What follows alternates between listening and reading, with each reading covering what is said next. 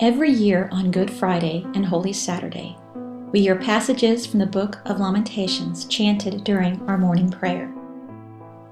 While these poems originally served as an anguished response to the destruction of Jerusalem in 587 BC, after a long siege by the invading Babylonian army, they bring to our hearts and minds the cries of all humankind for the peace and salvation that only Christ can bring.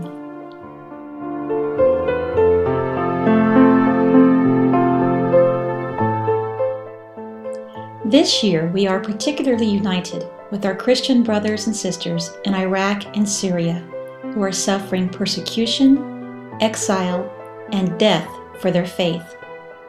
This meditation, using text from our first lamentation and the Lamb of God, is a prayer for them.